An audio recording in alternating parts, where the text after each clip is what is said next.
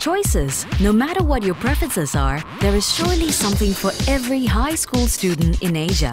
In today's episode, we come face to face with 3 high schools in Japan, Korea, and Singapore, offering very different choices to students and their parents today. What if high school was synonymous with only math and science?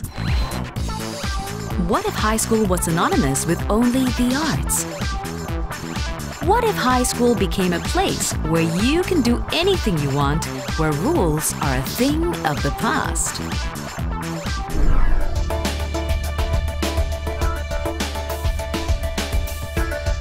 These aren't your average teens. They are the 667 who have successfully gone through the selection process to be in the NUS High School of Math and Science.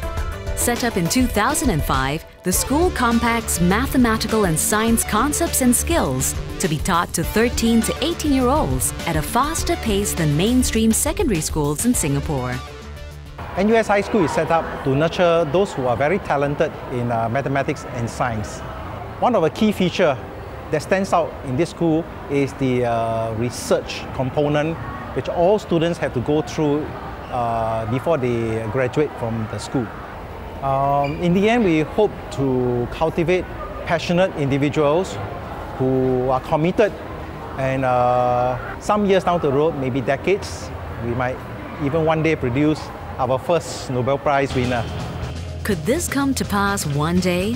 For in the 3 short years of the school's history, NUS high school students have been leaving their mark.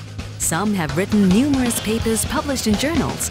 One student has even sold $17,000 worth of products like handphones and iPods, all thanks to his entrepreneurial spirit and a sharp mind, putting skills taught in school to great use. This idea was basically part of an eBay competition. It required us to implement our business plan. The education in NUS High School has played a very big part in this, as in it cultivated a culture within me to experiment, explore, and excel.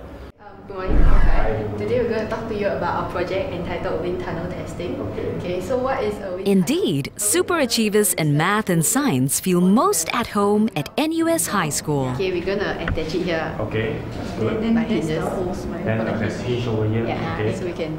Our project involves building a wind tunnel, followed by the testing of how angle of attack actually affects lift and drag on airfoils.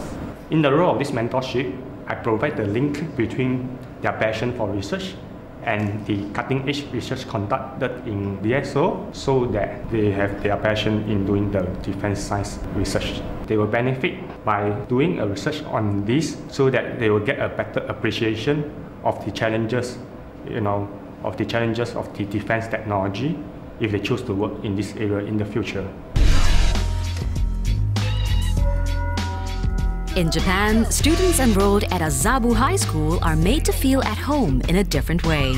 A liberal policy of no written school rules stands in the school.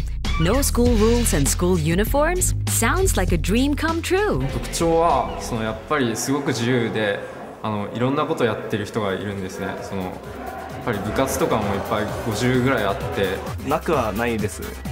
で、そういう自由の中でうまくちゃんと自分自身をしつけして暮らしていくってことが大事なことだと思います。責任がつきまとうものであって、そのことを忘れたら多分そのうち自由もなくなっちゃうんじゃないかなと思います。